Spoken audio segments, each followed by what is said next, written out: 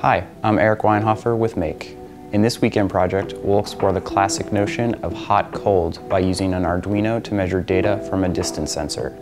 There's no soldering involved here, so this is a great project for beginners, and we'll use simple changes in the code to interpret the same circuit in 3 different ways. All 3 hot-cold programs use the same parallax ping sensor, an ultrasonic distance sensor that emits sound waves inaudible to humans.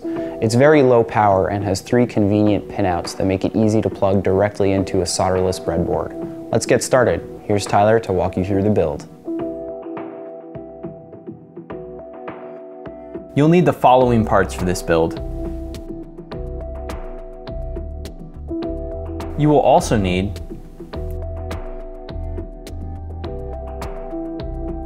Once you've gathered all these parts, this will only take a few minutes to assemble. First, connect the Arduino's 5-volt power supply to the power rail on the breadboard. Then connect the Arduino's ground to the ground rail on the breadboard. Make additional jumps from those rails to 2 rows on the breadboard. Next, connect a jumper wire between the Arduino's digital pin 7 and another row on the breadboard. Note that these 3 rows should be adjacent to each other and should be in this order: ground, power, and signal. Place your ping sensor in the breadboard so the pinouts line up with the ground, power, and signal jumper wires. Ultrasonic distance sensors work on a principle similar to sonar technology. They emit an inaudible sound wave and determine the distance between the sensor and target by measuring the time required for the echo to return.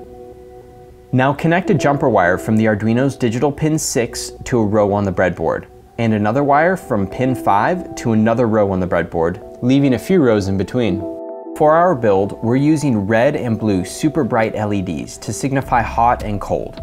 You can use whatever LEDs you want or already have on hand, but since they will be 2 different colors, each LED will need a different resistor to glow at maximum brightness. Be sure to do the proper LED calculation to determine what resistor you will need, and if you are unsure, search online for LED calculator. Place the cold LED so its anode, the longer leg, goes in the row connected to pin 6.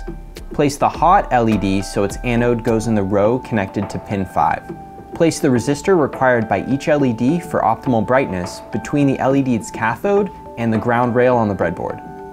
And that's it. We'll now use software to show you 3 variations of hot and cold LEDs. Plug the USB cable into the Arduino, plug the other end into your computer. Even without a sketch loaded onto the Arduino, the ping sensor's status LED should light up. This lets you know it's working. Download version 1 of the hot-cold software from the links on the project page. Launch the Arduino software, open the version 1 program, and hit the upload button. The LEDs on the Arduino will flash, signaling the program was received and loaded into memory. Let's test it out. This ping sensor can sense distances from 2 centimeters up to 3 meters, but for the purpose of this demonstration, we've restricted the range in the software. Put your hand in front of the sensor at a distance and you will see the cold LED start to flicker. As you get closer to the sensor, the hot LED will eventually light up and the cold LED will begin to fade out. The hot LED will be at maximum software-controlled brightness when your hand is closest to the sensor. The software is very easy to understand. Take a look and see how the Arduino's digital 5, 6, and 7 pins are declared, and how the brightness of the hot and cold LEDs are determined by the object's distance from the sensor. Feel free to experiment with the distance and brightness settings to see how they operate and to suit your application. Now, I wonder how else we can use this circuit to explore other applications of hot and cold LEDs by simply changing the software. Let's load the other programs to find out.